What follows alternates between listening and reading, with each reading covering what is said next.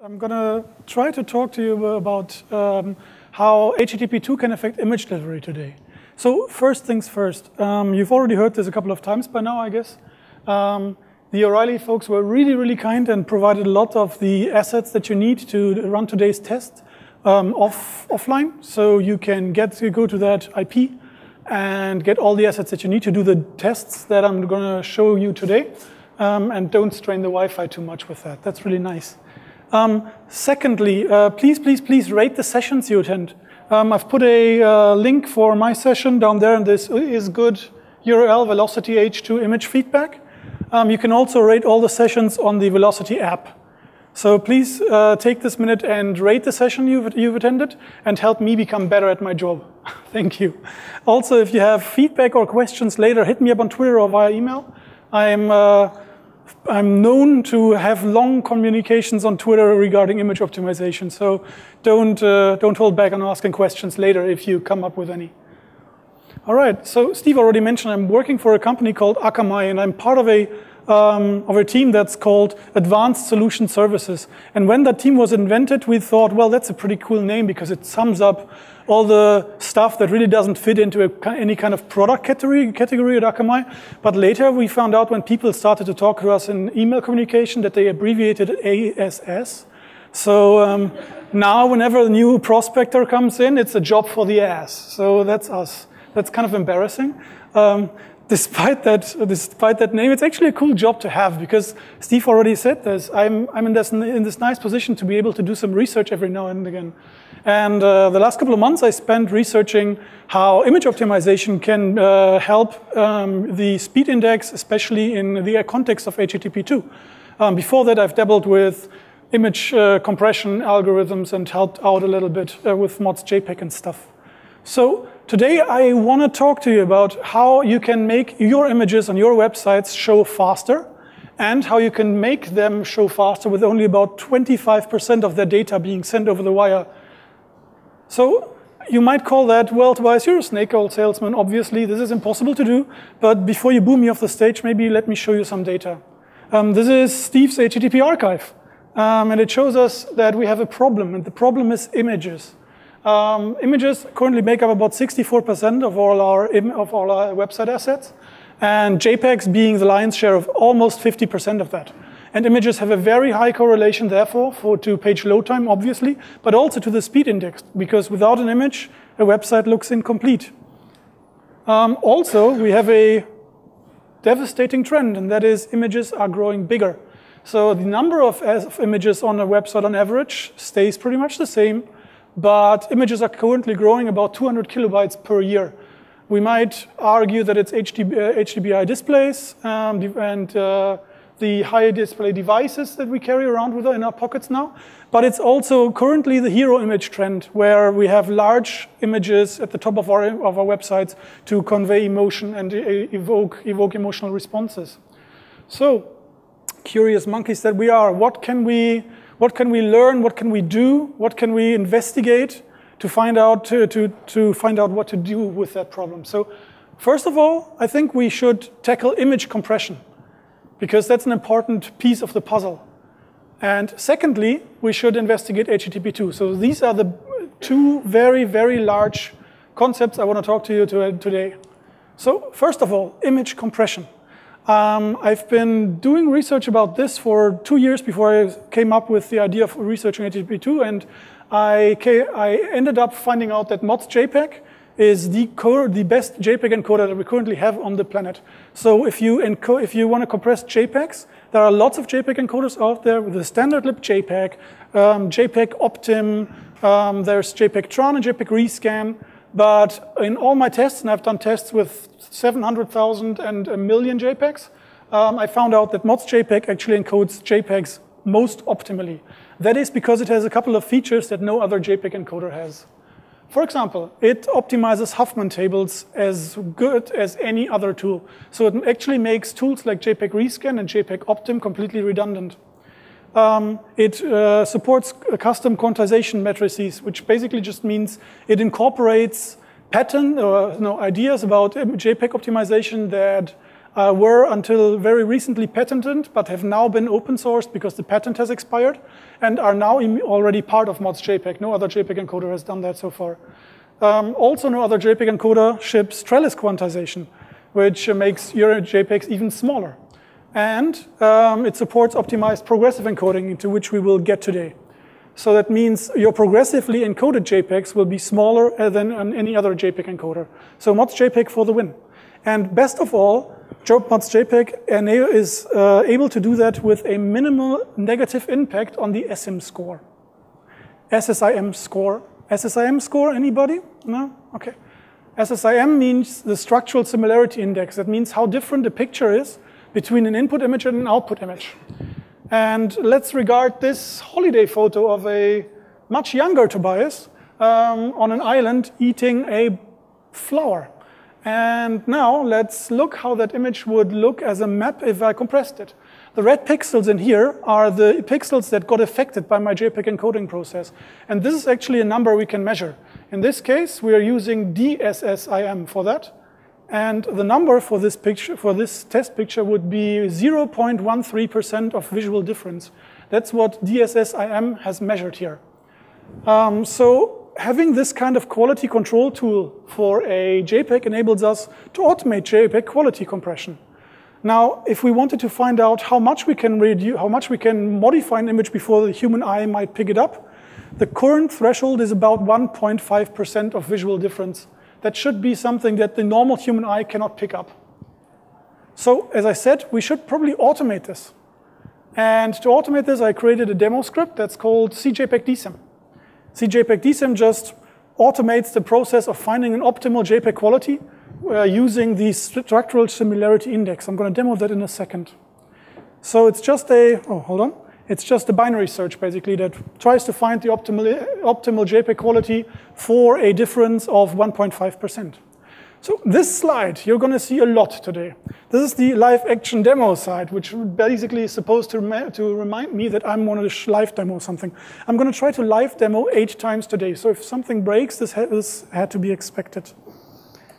Okay, so first of all, let me introduce you to input.jpg. Input.jpg is one of the demo files I'm using today. Input.jpg is a photo of the River Rhine running across the beautiful town Düsseldorf, Germany, where I come from. And I'm going to use that to demo some compression techniques that I just mentioned. So first of all, image.jpg, input.jpg is currently, hold on, there it is, 113 kilobytes of size. And we might ask ourselves, what kind of JPEG quality has that thing? So I'm using ImageMagic's identify to read that metric out. You know that JPEG quality is usually a value between 0 and 100. Everybody's aware of that? Cool. So according to ImageMagic's identify, we have a JPEG quality of 86. Does that tell us anything? No. JPEG quality is a completely void metric. What this means in this case is probably that the encoder, I'm guessing this must have been Photoshop, has now set this at, oh no, it was the GIMP, has set this on a quality of 86. But since every JPEG encoder on the planet does something differently under the hood, that whole JPEG quality integer from 0 to 100 doesn't really mean anything in terms of comparability, which is kind of bad. But here we go. It's the one thing that we have to read out right now. So if I want to show you that ModsJPEG is actually doing a better job than the JPEG encoder that was used in the GIMP, I'm going to demo this using ModsJPEG on the command line. So, oh, hold on, I actually got that noted down for me, so I don't forget how it's done. JPEG quality, ModsJPEG quality. Okay, here we go.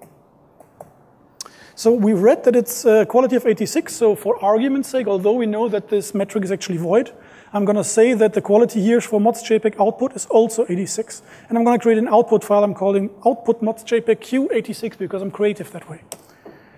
All right. And now we have an output file, and it's significantly smaller, 95K right now. That's pretty neat. How did ModsJPEG do this? Well, it did this by all the kinds of optimizations that I talked to you about. It is it is much more efficient than the libJPEG we've seen on the GIMP. So this file is now much, much smaller. That's already quite a nice win. But hold on, here, yeah, let's find out how much visual differences we occurred with this kind of compression, because I don't want to create visual artifacts, right? I want to make sure that my image, after compression, after shaving off more than 20K, still looks okay. So now I'm going to measure with the DSSIM how much difference I've gotten here.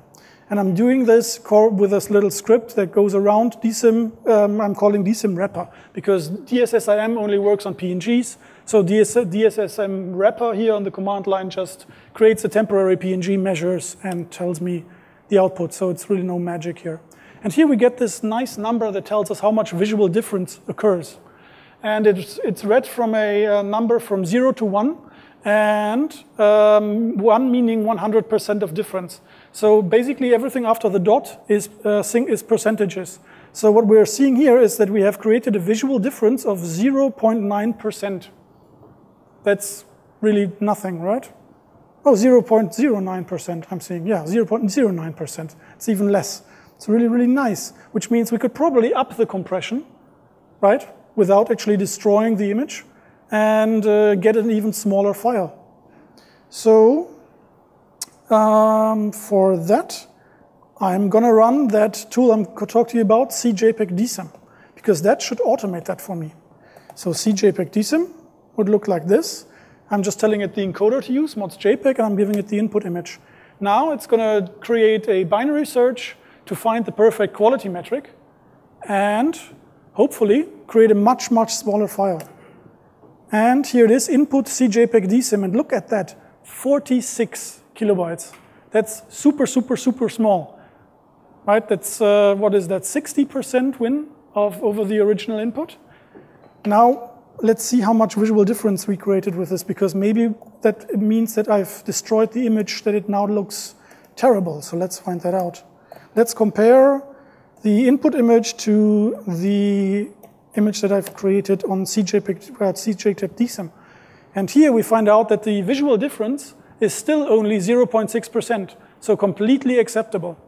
If you want to see this visually, which I totally encourage you to do, we can now look at the images. So this is input image, completely without any compression. And this, hold on, check, is the CJPEG DSIM. Let me go back and forth a couple of times. And you can see that there has, if you pay close attention to the high contrast areas, especially to the trees, you'll see that there is some lossiness in this. So we have lost visual information, of course. The major byte size savings have to come from somewhere. But they are so minute that the normal viewer will probably not notice them at first sight, especially not if he only has, or if they only have one image to look upon instead of comparing image A to image B. So this is actually something we can use to make images much, much, much smaller. So, and now last but not least, one of the things that I haven't mentioned is one of the things that mods.jpg does to create these super small images is unlike the input image, it creates progressive images. So to test if an image is progressive, I'm using ImageMagic's identifier again. Yeah, here we go, verbose.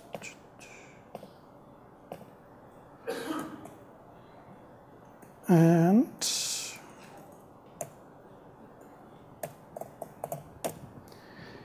this is ImageMagic's identify, and I'm grabbing for the string that says interlaced none or JPEG. If it says none, it means that the JPEG has not been encoded progressively. Now, if I'm going to run this on output JPEG, which has been created by mods.jpg. Oh, sorry. I renamed it. Yes, of course. There we go. It tells us interlaced JPEG. That means that this image is progressive. Now, what does progressive encoding mean?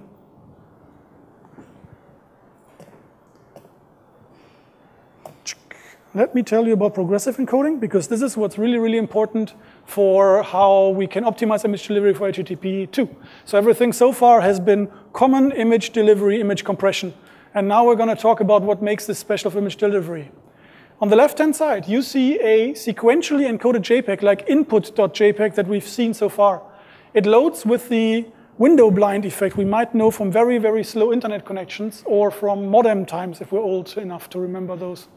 Sequential JPEGs load from top to bottom in this window blind effect, or I've also seen this depending on the browser. They don't show at all until the entire image has been downloaded and then suddenly pop into existence. Progressive JPEGs, on the other hand, you see this on the left-hand side, start with a very, very, very pixelated preview image, the first scan layer, and then the image quality gets better and better and better in steps until the image is there in all its full glory. The nice thing about that is that that initial image layer is faster to render than the sequential one. So the browser already knows what to do. So the important term to take away from this is scans, or the scan layers. This is again the photo of the Rhine, and I've compiled it from 3 different scan layers. On the very far left, you'll see scan layer number 1. In the middle, where the word scans is, it's scan layer number 5. And on the right, it's scan layer number 10. You can only tell the difference between 5 and 10 by the color of the grass, I guess. So default progressive JPEGs have 10 of these scan layers. So from a very pixelated preview to the full HD glory. As you can see in this preview, number 1 is actually grayscale, because the JPEG encoder tried to make the image as small as possible and disregarded some of the color information to get there. The second scan layer shows a purple Rhine, which is weird. Purple Rhine is not really how the Rhine looks most of the year. And then the image quality gets better and better and better until we arrive at scan layer number 10. And how does the JPEG encoder do that? This is the default script the JPEG encoder follows when it's creating these 10 scan layers. As you can see, the uncommented lines are 10, if you count them. 1, 2, 3, 4, 5, 10. It's very nice. And it tells the JPEG encoder how to ship image information per scan layer. And I've highlighted what it does in detail because it's kind of complex to read.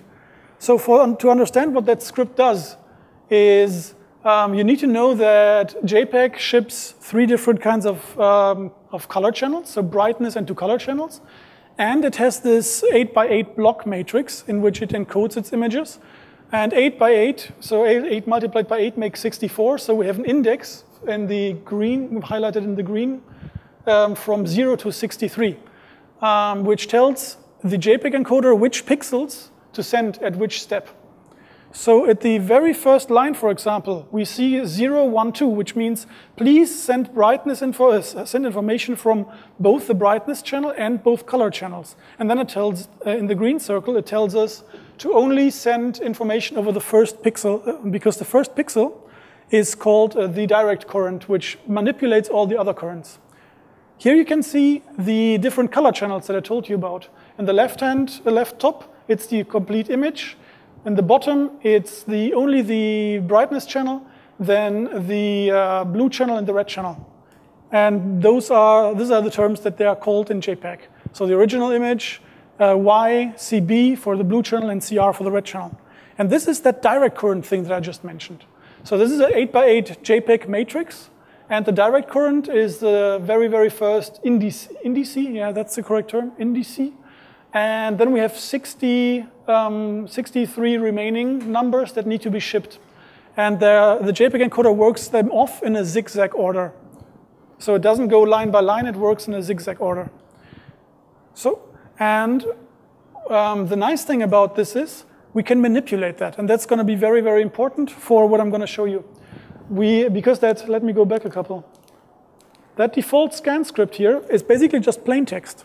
And it can be sent to the JPEG encoder on the command line. And then I thought, well, who says we need to ship the default values? Maybe we can ship different values. So I started experimenting with this and came up with that idea. Because I thought maybe we need less scan layers with more color information instead of grayscale Rhine and purple Rhine. So I created this script. And this script basically says, send color information from all 3 channels in the first one, but then send far more information on the second and the third run. So the second run, number 2 here, is important. And then the third and the fourth just supplement the information that has been sent with the second, and the fifth is basically just rounding things off. So with that modification, I'm sending far more information per scan layer. Okay, it's live action time again. This has all been very, very boring, I guess, but it's going to be much more interesting if we do this live, because then you can actually see what I'm doing here. So, which one am I going to execute first? Yeah. We're going to jump ahead a little because we already created those. So now we have, like, remember that I said that mods.jpg encodes its image progressively? So we already have output mods.jpg Q86 there. So I'm using a tool that's called JSK, which is a short for JPEG Scan Killer. Dangerous name, but it's actually simple and cute. And what JPEG Scan Killer does is it just scans the JPEG file for that fingerprint, a hex fingerprint, that denotes that a new scan layer is starting, and then splits them apart into separate images so that human viewers can view them, because otherwise you would have no idea what's inside a scans file. So we now have scans here. This is scan layer number 1 of that Rhine image that I showed you, and then scan layer number 2, the purple Rhine, and then it gets a little better and a little better and a little better. Now the meadow looks a little weird, but the rest of the image is pretty okay. We're at layer number 8 now. See, in layer number 8 finally ships that green for the meadow. Layer number 7 still doesn't have it. Layer number 8 does. And then with layers number 9 and 10, we just update the information to make it a little better. So we have 10 different scan layers for this that supplement the information step by step. And now I have here in my magic toolbox these 2 scripts that I showed you. The scans default. Let me... Right, that's the default script that the JPEG encoder uses to create 10 scan files. And I have here the scans file that I created with 5 scans. That's this one here. And now I'm going to just quickly delete the scan files so that we can have a look at them again when I recreate them. All right. Now that goes away now, and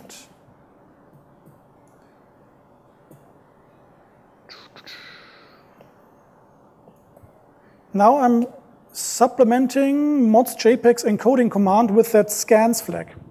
Scans, and then scans custom.txt to tell the JPEG encoder to not use the default settings, but to use my custom settings. Here we are.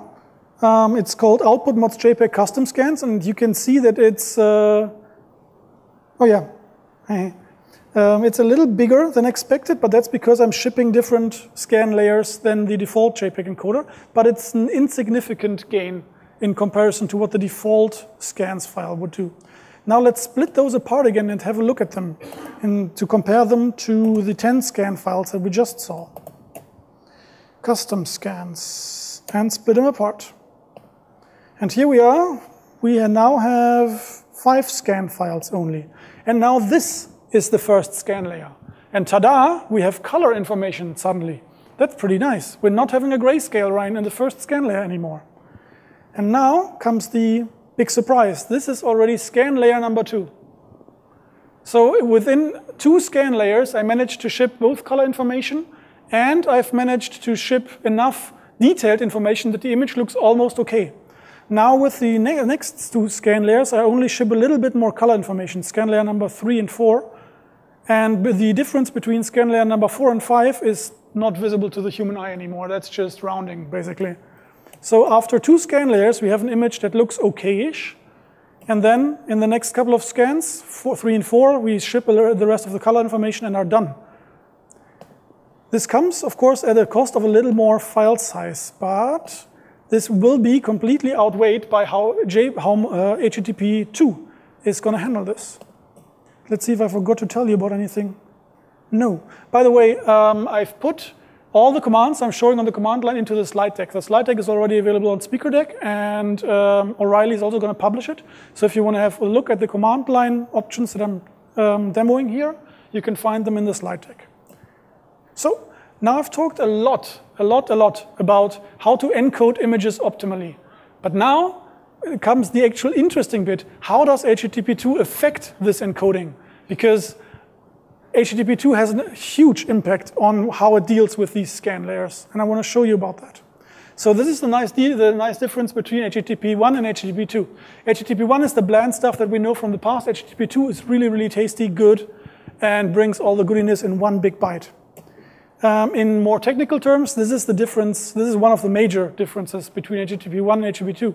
HTTP1 has this continuous stream of request and response, and HTTP2 has something that is called multiplexing, which means all the requests at once. This is how web page test would show the difference between that. This is a demo site we're going to see in more detail today. And we see on the left-hand side HTTP1 with Chrome, with 6 simultaneous connections and a completely boring traditional waterfall diagram. And on the right-hand side, we see the same website, but this time with HTTP2. And we see that all connections start in the same time. HTTP2 can do much, much more than that. It can, for example, do resource prioritization. That means it can tell the browser, or the browser can try to tell the server, and the server might tell that this is true. It's a little complicated. That a certain asset for a website is more important than another asset. This is going to be quite crucial for one of the demos I'm going to show. And this is how HTTP2 looks under the hood. We have streams that ship our data. These streams have headers. And after the headers, we have maybe flags about the priority and then the actual data. These are the HTTP2 streams. And in these headers that I mentioned, we also have pretty cool optimizations. For example, we have compression of the headers, which also benefits JPEG encoding and JPEG delivery. So these headers, which were plain text in HTTP1, become binary encoded and Huffman optimized in HTTP2. One last thing before we have a look, a first live demo of this. I think Steve already mentioned this. HTTP2 sometimes has that thing that people turn it on and then they find out, hey, actually, this doesn't work as well as I expected. And one of the reasons for this is the initial congestion window. We need to tune the initial congestion window for HTTP2 differently from the way we needed to tune it for HTTP1. The reason is that in HTTP1 we had, like I showed you with Chrome, up to 6 simultaneous connections, and each of those connections benefited from that initial congestion window setting. In HTTP2, we only have a single stream, and that single stream is the only resource that gets the initial congestion window. I'm going to demo more about the initial congestion window live, I hope. So there was a lot of dry detail about how HTTP2 works. Now you might ask yourself, how much benefit do I actually get from that? How much can I reap if I turn that on? And before I answer that, I want to go into how do we actually measure that? And my top metric for today is the speed index, because this is, Steve said this in the introduction, how a user might perceive the initial site performance. So I'm going to measure my updates about how well progressive JPEGs deliver over HTTP2 by using the speed index. So how does the speed index work? This is all taken from Pat Meeman's demonstration of how the speed index works. It's complete default stuff. We have 2 websites. One that, so both of them load in 12 seconds, but one manages to render quite fast and only has a little rendering debt at the end, while the other one takes a very, very long time to show anything to the user. These are basically what the 2 graphs here tell you. So we can basically say that the website that is here colored red has a rendering debt. It doesn't show significant information to the user in an appropriate amount of time. So in terms of speed index, that would mean that the blue side has a very low speed index, and the right-hand side, which has that rendering debt, has a very high speed index. So the higher the speed index, the worse the site is perceived by your users. And to sum this example up, in blue side to red side, we have a speed index difference of 7.4%. So it's a huge difference between how the user perceives the site, because as we said, they both end up loading in 12 seconds at the page load event, but the left-hand side is perceived much, much faster.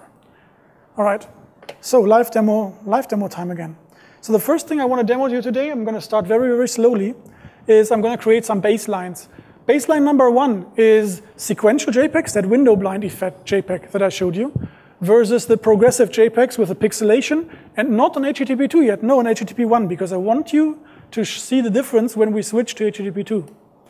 So let's demo that. And to demo that, I'm so happy that I have stable internet connection. We're going to be using a demo website that I've set up. The demo website, running on tobias.is, that's just my domain, has basically no significant CSS, just a bit of Flexbox layout. It's all inline. It also doesn't have any external calls, no JavaScript. So it's basically just a framework to load images. This is the demo website HTML code, and that's what I'm gonna load today to see how well HTTP 1 is doing for sequential versus baseline only progressive. Chop. So this is a URL for the sequential JPEGs that I've created. And I'm going to be using so the server is located in Düsseldorf, and the next test agent that I have available here is Frankfurt. It's a web page test private instance. And I'm going to be using Chrome. I'm going to be using 3 tests and cable connection. And I'm only going to render first view, nothing fancy here. And let's kick off the other test in the same time, so that we don't have to wait for the results so long.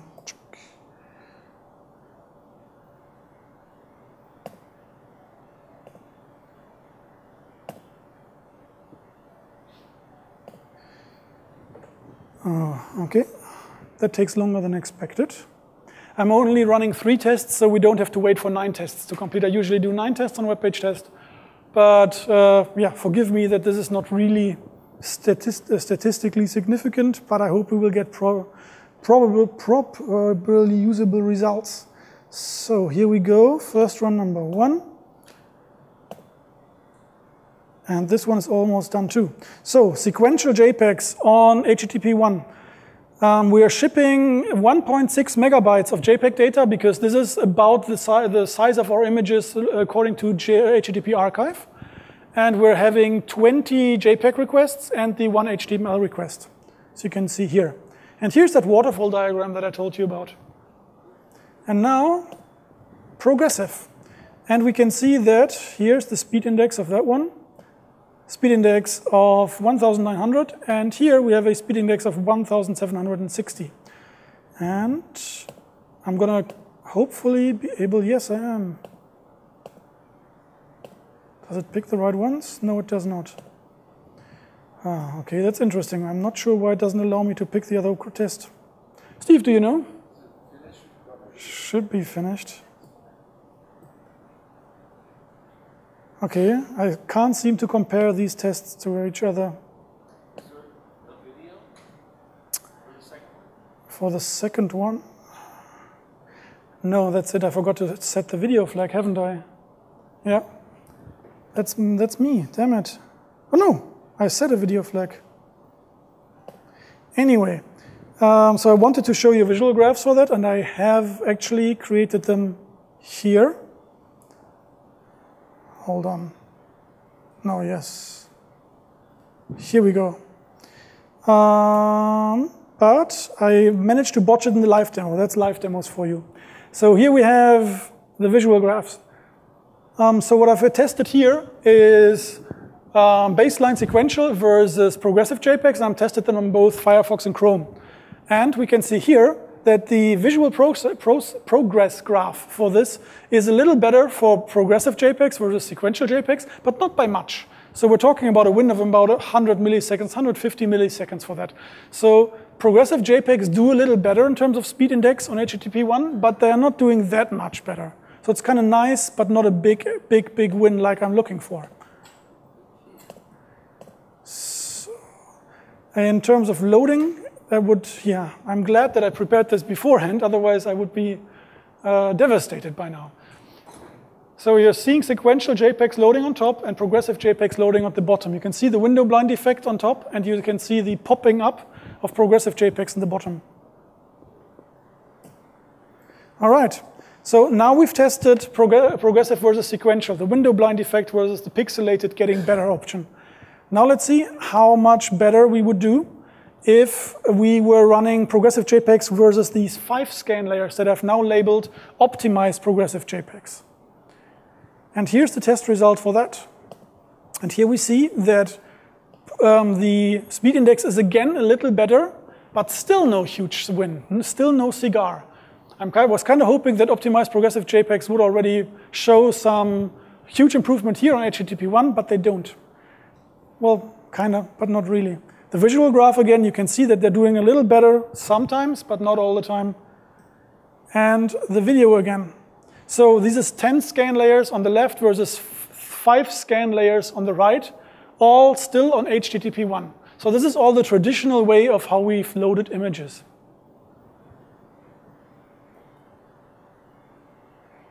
Right-hand side is now visually done, and now the image quality just gets better and better and better because they're progressive.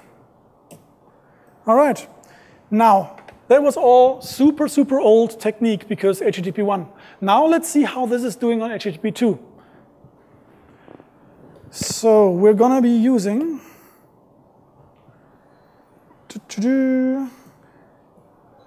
using my web server. I'm happy that the SSH connection is stable. And we're going to go into the website that I just showed you, and we're going to be using a HTTP2 web server called Caddy. Caddy is written in Go. I really like it. It's simple. It's clean. It works really well. It's not significantly better or worse than any other web server. What Caddy does really nicely is it integrates Let's Encrypt, so it gives you your certificates quite quickly. So that's it's not the big reason to use Caddy, but I'm lazy. So for Caddy to run, we need the Caddy file, which basically just defines how Caddy works. And I'm currently just telling Caddy that I want to use a self-signed certificate and that it's not supposed to be caching anything because I want to make sure that I don't botch my tests. This is all that I'm doing here. So now I'm running Caddy. And I should be able to access the websites over HTTP2 now. Yep, hopefully this works. Tip.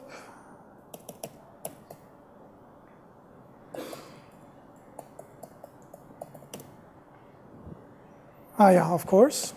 I have a certificate error, but that's okay. All right, yes, it's loading. Excellent. So that means Caddy is now serving me HTTP2 enabled data on my own server. And now I'm going to put this into web page test. So where are we? There we are.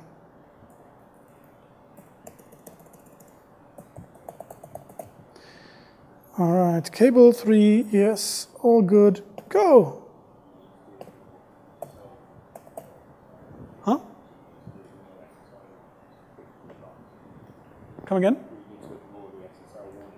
Oh, I haven't set that flag, have I? Thank you.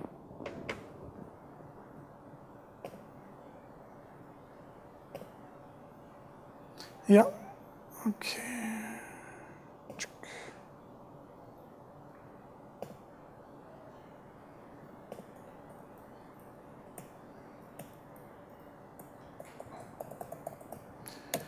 All right, so this one is running, that's good. And we're going to compare sequential to baseline progressive JPEGs over HTTP2. And ignore that.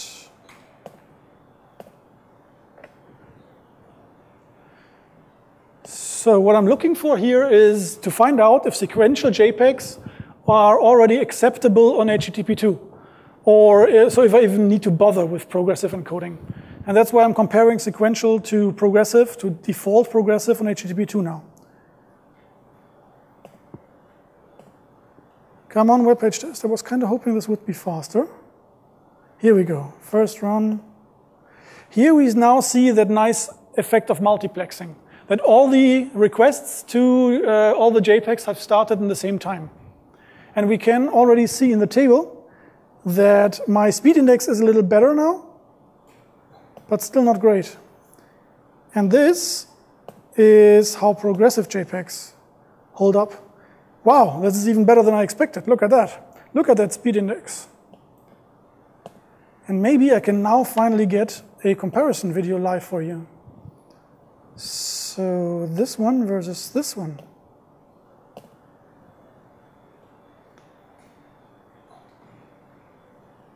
And here's that visual graph that I've been wanting to show you.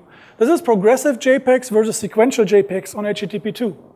And the reason for the huge win that we see here is that HTTP2 with its multiplexing ships all the first scan layers that we've been seeing in one go. Therefore, the speed index is much, much higher because now users who are loading our website will see a lot of images or a lot of image previews sooner. And the browser knows about the size of the images sooner, which makes it easier for the browser to lay out the page. This is why that visual progress graph for the progressive JPEGs is much, much better than for the sequential JPEGs on HTTP2. So all those scan layers get delivered faster, sooner via HTTP2. And this is, again, in case I didn't manage to get web page test to run, we can see the same result here. And the visual graph, we can skip that now.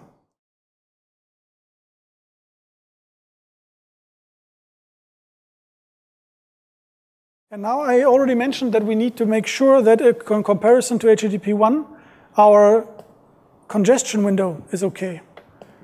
And for that, I just want to show you how to test your congestion window and maybe how to change it. So let me kill Caddy here. And with IP route show, I can get information over my network interfaces and what's happening here. And the important line here is default, because with default, I'm setting my my initial congestion window to the right interface. So it says default, the IP ETH0, and the initial congestion window, which is currently set on 25. Why is it set on 25? Because I've calculated it for my tests. This is supposed to be good. Here's a formula of how to calculate the initial congestion window.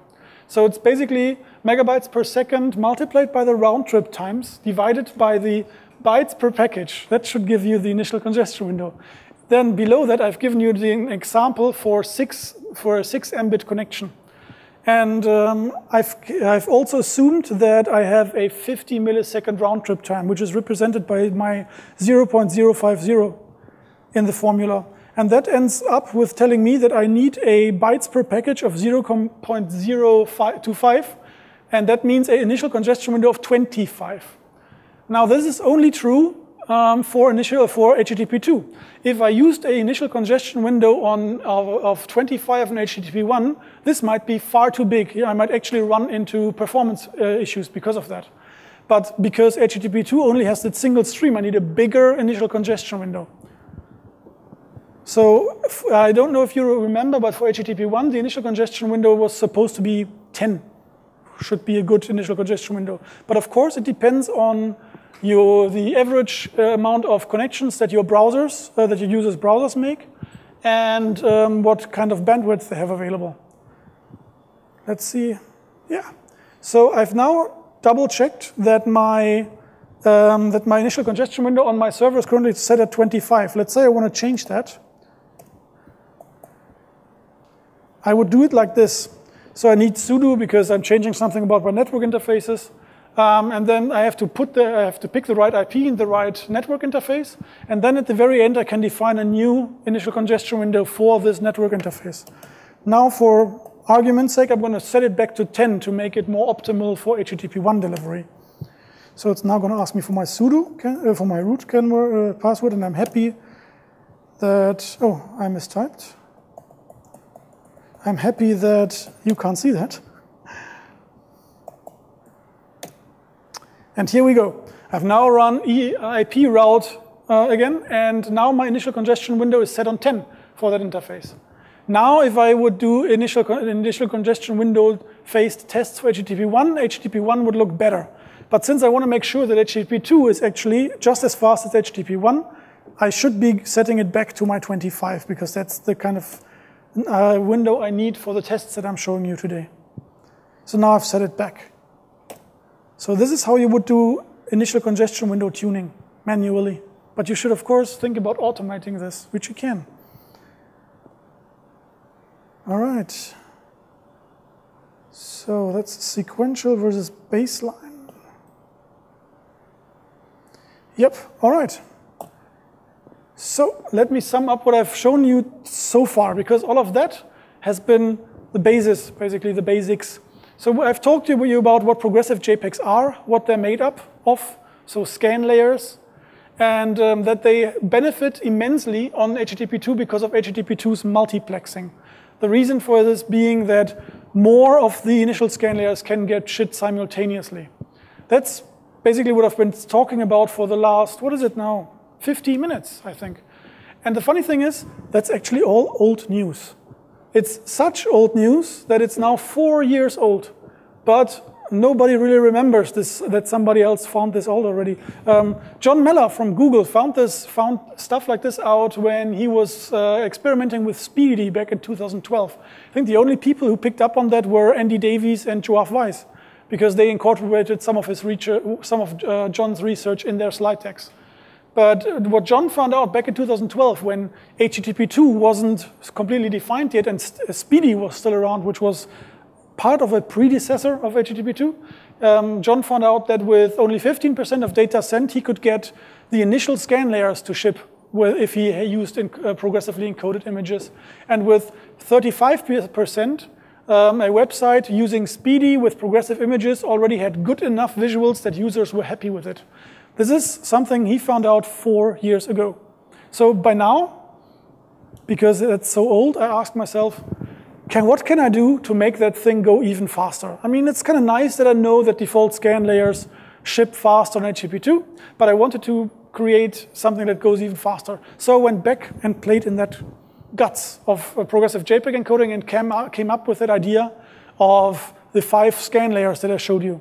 So now let's see how those 5 scan layers do on HTTP2.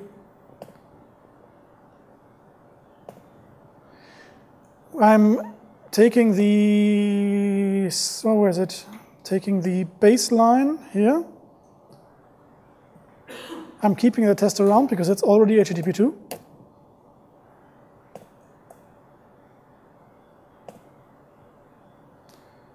And now I'm running this against a new file that I'm, let's see if I can type this correctly, opjpeg tba, yes. So opjpeg tba is basically just a HTML file that references differently encoded JPEGs, namely the ones with 5 scan layers instead of the 10 scan layers. So that's what I'm testing now. I already have a result for the default 10 scan layers here, because that's already HTTP2. And now I'm hoping that I can get a good result for the 5 scan layers. And this is live demo again, so this is probably going to fail. Let's wait and see. OK, that's just odd. Ah. Yes, it's odd because I didn't start the web server.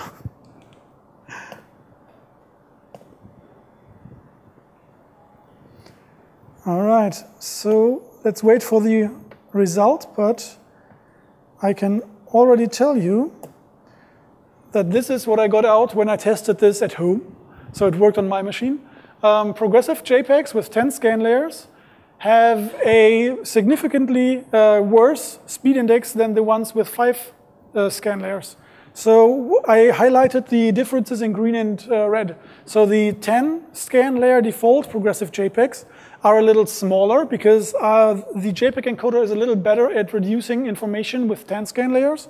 So the bytes in total and the completion, the page load time are better on the default scan layers. But the speed index is much, much better if I use my method with 5 scan layers because I show significant information like color sooner. That's basically what's happening in the optimized progressive JPEG on HTTP2 result. And I'm kind of hoping that this, yes, well, a little. So live demo, not always sure that this actually works out.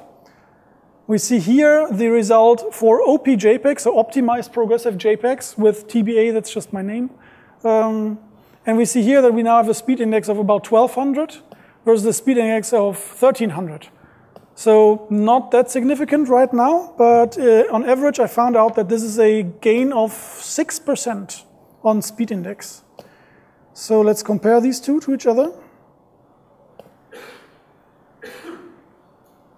And here's the visual graph for that.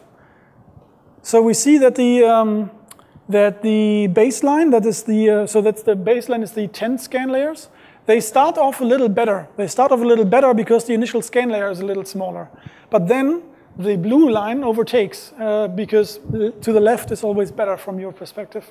And the reason being that after a certain amount, so about 25% here, the optimized progressive approach with only 5 scan layers shows more information to the user that is relevant, like color and detail, in comparison to the default scan layers.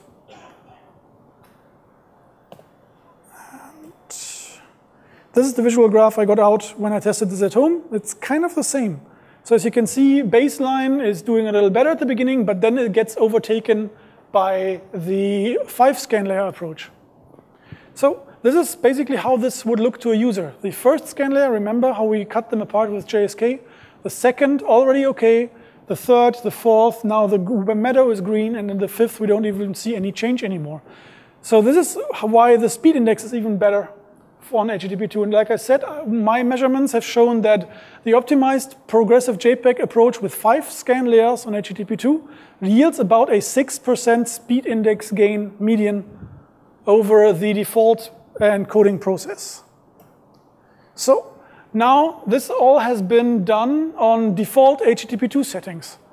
And Steve already mentioned that in the introduction. Server push is really what lots of people are looking for now to solve a couple of the problems that we've been facing with HTTP2. And I've only managed to complete these tests 2 days ago, I think.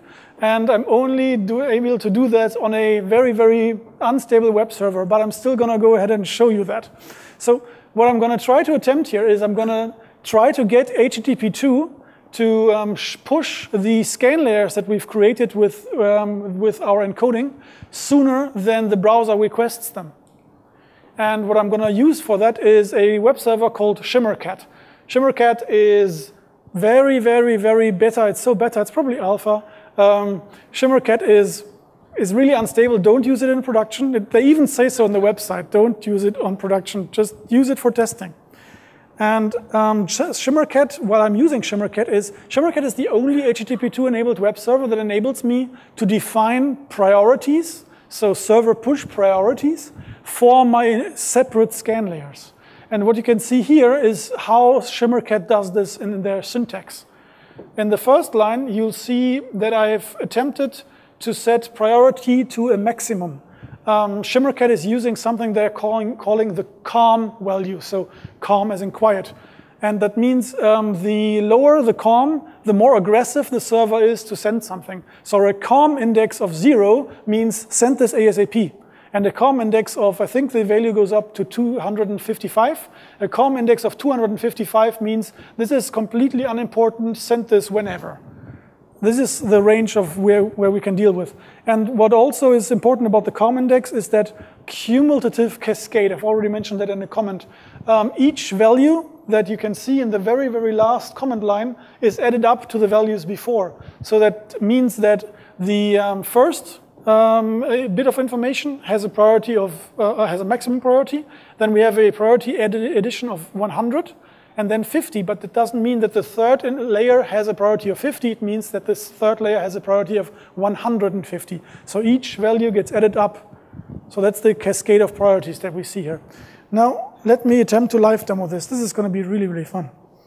We're going to kill Caddy on the live server, and we're going to go up one and going to have a look at Caddy's configuration file. And this is Caddy's configuration file for our demo site. And all I'm doing here is to tell it that where the root directory is, basically. That's all I'm doing here. And because I'm going to take a network interface, I have to sudo this again. And here we are, Caddy serving my demo website now, hopefully. And now we're going to be running tests against Caddy. I have to rerun one of our tests, because if I compared the OP JPEG approach now with what I'm going to test with server push, I would be comparing also Caddy web server with the ShimmerCat web server, which I don't want to do. I want to compare ShimmerCat versus ShimmerCat. So I have to rerun one of the tests here, because ShimmerCat is going to do a little worse because it's not production ready. So, and don't forget this. Important. We have to switch to Firefox for this test too. We have to switch to Firefox for this test. I only found this out 2 days ago, because Firefox is the only browser that implemented server-side resource reprioritization in HTTP2, which means it's the only browser that supports an HTTP2-enabled web server to tell it what's important. Chrome has partial support for this right now, but not full support. But I would need full support to show what this is able to do. So I'm switching to Firefox for my test.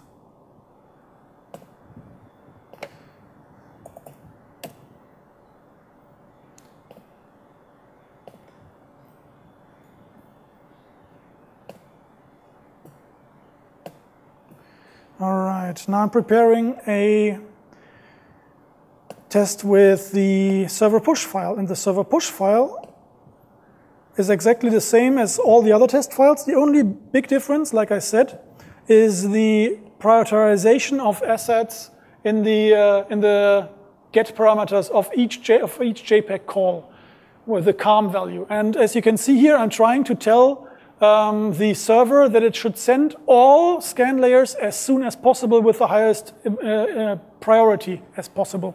So the first 0 sends the metadata, so not even any visual information.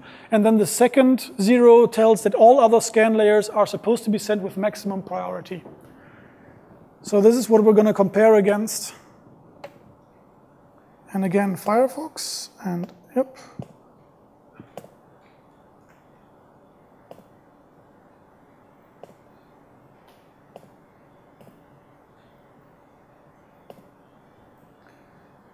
Yeah.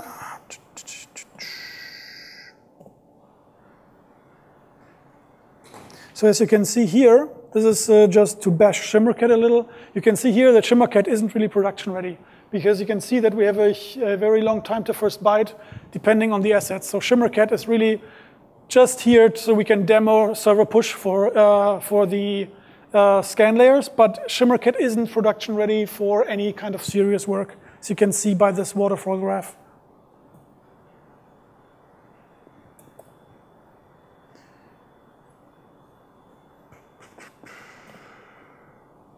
Oh, great. And of course, it didn't work this time, probably because network. So here, currently live demo, the default scan layers actually went out a little, well, with 13 milliseconds about, to the server push result. But let me show you what I've measured if I measured a longer time and not just 3 tests. So here we see a couple of tests all run on ShimmerCat. The one that I just tried to live demo is test number 3 against test number 4. So first of all, at the top, you see ShimmerCat delivering sequential JPEGs. Then you see ShimmerCat delivering normal progressive JPEGs with 10 scan layers. Then you see ShimmerCat shipping optimized progressive scan layers with only 5. And then at the very, very bottom, you see 5 scan layers in optimized progressive JPEG, but this time supported by server push. And if you have a look at the speed indices, you will see that it goes lower and lower and lower. And this is also very, very nicely reflected in the visual graphs. Here you can see that the sequential JPEGs and the normal, the sequential JPEGs, of course, start off as early as possible because they're easiest for the server to send and for the browser to start rendering. But they soon get overtaken by 1/3 of all the image data by all the other approaches that we've tried today, namely all the progressive approaches. But then, the standard progressive JPEGs lose out. This I also have to mention. The reason being that Firefox is in this test unable to do the window blind effect. So in these tests, Firefox is only able to either show or not show an image. So it has to wait for the full image to download, and then the image suddenly pops up completely loaded. So this is why in this test, the sequential JPEGs actually win against standard progressive JPEGs. But after we've meddled with the progressive JPEG encoding, we can see in the yellow bar over here, optimized progressive JPEGs already win against sequential and of course against the progressive with Firefox. This is something we've been showing, we've seen before. But now look at the green graph. The green graph here starts off as second best, then is as good as sequential, and then actually overtakes sequential in terms of being able to show significant information to the user sooner. And this is the four-way comparison, how this would look. So top left, you will see sequential, top right, default, progressive, bottom left, optimized progressive with 5 scan layers, and bottom right, server push. And it's in slow motion, of course, so you can appreciate what's happening. Yeah. See how server push already has shown? Yeah, now server push is done. That's pretty neat.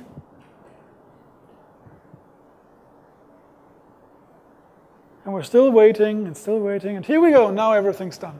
Yoo-hoo! So I hope that I incorporated this too to show you what's actually happening under the hood here. So sequential, I don't know how many of you heard that progressive JPEGs have that problem with CPU time, causing more CPU load on devices. You can actually see that in the very right-hand graph. There's the CPU busy time. And you can see that all progressive decoding approaches take up more CPU time than the sequential. But on the other hand, we have a much, much better user experience. So this is actually something that I wouldn't call significant anymore, especially with powerful mobile devices. Even Apple have switched to supporting progressive JPEGs. So we're kind of safe with that. So now if you look at the 3 different CPU spikes for progressive JPEGs, you'll see that the normal 10 scan layers calls the most CPU load. The 5 scan layers are a little better, but server push is actually the best for that. The reason being because the information needed for a browser to lay out the page gets there even sooner and has to do less repaints. So the browser is able to display the same page with less work in comparison to the other ones, because the server is now sending lots of information that the browser needs to lay out these pictures sooner. All right, let's see if I could show that in these tests too, but probably not. Server push, and let's compare them.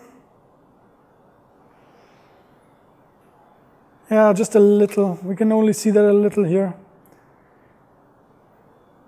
So yeah, in this demo, in this live demo, the result wasn't as clear, but that's just live demo, sadly. I kind of wish this would have worked out better. All right.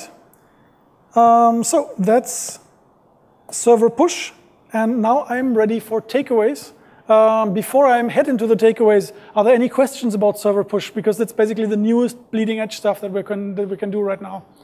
Has anybody not understood what server push is doing here? Michael. So this is a test web page with just images on it. Yeah. In a real life website with CSS, JavaScript, and all that, would you still recommend pushing the first layer of maybe your single hero image or something like that? Because I've done some tests where if you push too much, slow the whole page down. Yep. So the question is, would I recommend this for a live web page, which is of course more diverse than my academic test web page, which only contains 20 JPEGs and nothing else? And the answer is no. What you should probably consider is pushing the metadata, like Shimmercat is enabling you to do with the very first scan layer.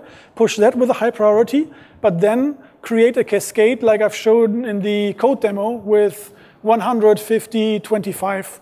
Because that would enable a browser to already know about the dimensions of an image without actually getting any image data, so the metadata. Then the browser is able to lay out the page soon. Then the initial scan layer should get a priority. 100 isn't a bad value here, maybe 80 would be nicer. Then the initial scan layer is starting to render, but then the other scan layers can get a lower priority. Michael mentioned rightly that if we gave everything priority, of course, nothing can really work, right? If everything's important, nothing's important. So we can't give all scan layers the same importance in a live website. You would have to decide what's important. And if you have a server that does the get parameter approach, you could even do this per image. You would, of course, have to change your markup, but you could do this per image. You could say, the hero image really is very important for our conversion. Unlikely, but maybe that's the case. And then you can set these get parameters in there. If you find out that other images are not as important, you can deprioritize them. So this is, of course, a question of how your website is set up. Okay, right. So if there are no more questions, takeaways. Number one, I hope that I managed to show you that progressive JPEGs and HTTP2 are a huge win. So the interplay, is that a word? Yeah, the interplay between these two is really, really nice because of the scan layers that get shipped simultaneously due to HTTP2's multiplexing. So that's a big win for us. And scan layer manipulation, which I've been dabbling with for the last couple of months, gives us a better speed index, depending on what kinds of images you're using. So JPEGs, definitely, you can manipulate the scan layers, but even PNGs benefit from this. The only problem with PNGs is that we can't influence the scan layers as much. So PNGs get their scan layers created by an algorithm that's called Adam7, and we can't really change that around. While with JPEG, like I showed you with the script, we actually have a chance to take more granular control over what's being shipped per scan layer. And if you do that, if you create this granular control, you can create a better speed index for your users, which means they think the site is loading quicker, or they have the feeling the site is loading quicker, because relevant information inside the images is shipped sooner. And then, last but not least, HTTP2's server push enables us to push information even if the browser thinks that other things should be important. So a little anecdote about this. Every browser currently that supports HTTP2 has different ideas about what is important. So that priority graph for Firefox looks different from the priority graph for Chrome. And like I said, browsers need to support the reprioritization that server-side can do. And only Firefox is currently able to do this, but we're getting there, and other browsers are picking this up. But, so for the test case I've shown you today with Firefox, we can already see that the optimized scan layer approach really benefits if we enhance it with server push, because we can get those initial scan layers that create the better speed index out even sooner than with the normal multiplexing approach. And that is awesome sauce. So that's me. Thank you very much. I'm now open for questions and throwing things at me. And yeah, my Twitter handle, email, and please provide feedback for all of this. Okay, questions, go ahead. You said that you showed tuning the congestion window. Hi. And it looked like that was a client-side thing that you did. I mean, it looked like you were tuning the congestion window on. Oh, I see. No, I was doing that with an SSH session on my server. Sorry, I should have mentioned that. Right, that's a really good point. So the question is, did I actually just tune my initial congestion window on my client to make these checks? And no, that's my fault. I should have mentioned that. I was connecting via SSH to my server and changing my server's network settings. Thank you. But that does have to be done at the Ethernet device level. Yes. Yes, changes to the initial congestion window have to be done on the Ethernet device level. So when it comes to scan layers, in practice, do browsers end up painting every single scan layer to the screen, or do they sometimes skip a layer or two, depending on how quickly you can? Like if an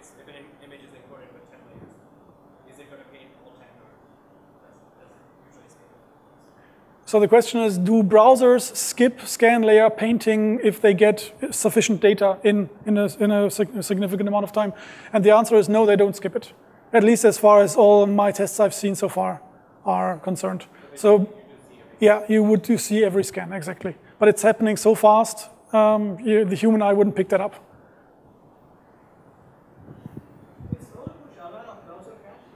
Pardon?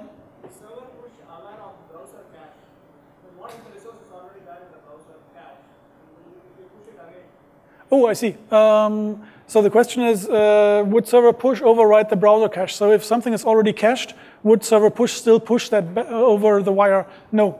Hopefully, if a browser is implemented properly, it will find out that the asset is already available in cache and prioritize that over what the server is doing. So I'd consider every browser that doesn't do that as broken, I guess. And I haven't seen any browser that does that this way so far.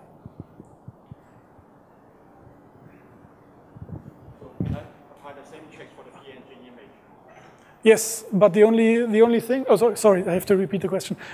So can we apply the same techniques to the PNG images? And the answer is yes, but we cannot influence the scan layer creation process. PNGs have this hard-coded way of creating the internals of their scan layers by using Atom 7, and we cannot influence them as nicely as we can do with the scans file on JPEG. Michael, you were getting frustrated down there with all your hands. Oh, okay. Dean. Yes. Is there any other way to do that at the moment, or is it all query strings in the HTML code? So the question is there any other way to do server push aside from the query strings that I've shown you today? Yes, there is. The only reason why I did this today is because I needed to find a web server that easily supports server push, and especially concerning separate scan layers, because not all servers, not all HTTP2 servers that currently support server push per scan layer. And I didn't want to write my own, so I took one that was already there. And the nice additional benefit is it was visual. So I could show you that on the command line very easily, so that's the reason why I chose this. Related to this question, PNG images, just like Mars, JPEG, what's the tool for PNG? PNG Quant. Yeah. So sorry, I'm going to repeat this well. So what's the best encoder for PNGs? If Mods JPEG is the best one for JPEGs, which one is the best for PNGs?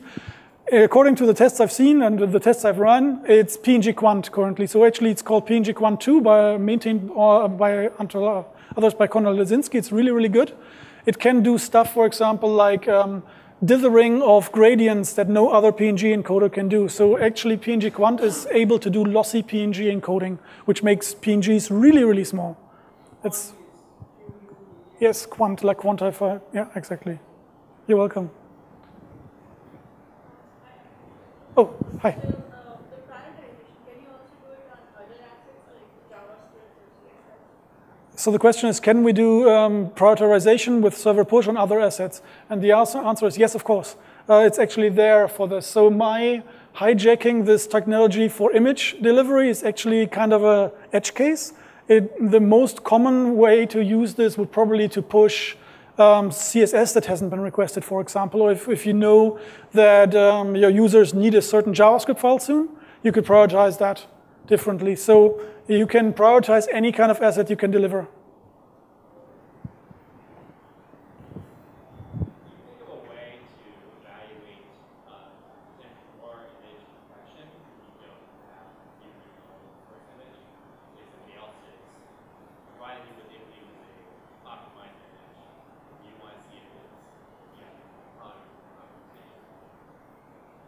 Sorry, I acoustically didn't get all of it. I think I got a little bit of it, but not all of it. Could you repeat? Can you think of a way to evaluate the potential for doing more compression on an image when you don't have the original source? So say you have another team that's providing what they believe is good, but you want to see if it's better. So do you mean is there a way so that we can optimize image compression if the image has already been pre-compressed? Yeah. On the optimization, so if that technique applies having the original image, yeah, but it tries to take that to an objective layer of saying, hey, 1.5%, that's generally good. Yeah. If you don't have the original image, you can't use that as a standard. So I was just curious if you thought about that. Yeah, no, that's a very good point. So the question is, what do you do if the image is being delivered by, say, an external party or another team, and maybe has been pre-compressed? And then maybe if you recompress it, the quality gets really bad. That's a very good point. And the answer is, yeah, that's a problem. And there are algorithms out there that are enabling us to detect ringing artifacts present in an image. So we can already find out if an image that is supposed to be our master image for compression already has too much lossiness in it, doesn't look good enough anymore. We can find that out using algorithms and detect these ringing artifacts. And as a next step, what we could do is we could exclude those ringing artifacts from further compression. Mods JPEG is gonna get a new feature which is called per block level lambda optimization soon. And this will enable us to define the quality per block level, so per 8 by 8 pixel block. And if we should use such an algorithm to find out that a certain area of high contrast already has these ringing artifacts, we could then say this area of ringing artifacts should only be treated with low compression so that the compression doesn't get worse. That would be a way to treat this. You're welcome. Micah.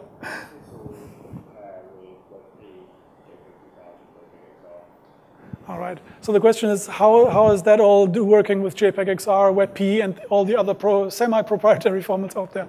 I'm not sure if we can influence progressive encoding of WebP. I haven't even looked at it. My terrible answer to this is I wouldn't invest the time to support these. So yeah, I know it's controversial. The thing is, I am a strong believer in that JPEG is the only good image format that we need.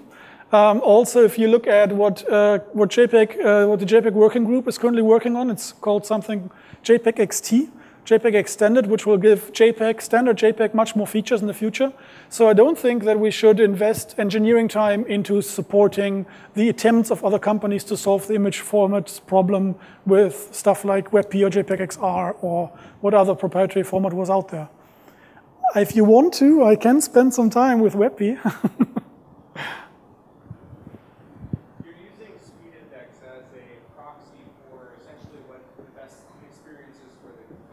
Precisely. And I know that there was some work done by Peggy Ebert, who spoke here before from Radware a couple years ago, where she compared how customers actually respond to progressive JPEG versus basic versus some other format. Yep. And found that in general, customers didn't respond as well to progressive JPEG. Have you seen other studies or done anything yourself in that space? I've seen this study very closely. And I was astounded by, let me phrase it this way, I was very astounded by this study because it went against everything we've seen so far. So especially if you consider that Pat Meeman, creator of Web Page Test, is a strong supporter of progressive JPEGs, and that all the other information we've seen so far is that progressive JPEGs are perceived better. So when Radware came out with this study, everybody in the image optimization community was very surprised. By now, we haven't seen a single corroborating second study that tells the same story. So we might ask ourselves if this study might not be an outlier. If you want to, I can tell you more anecdotes about this without a microphone. You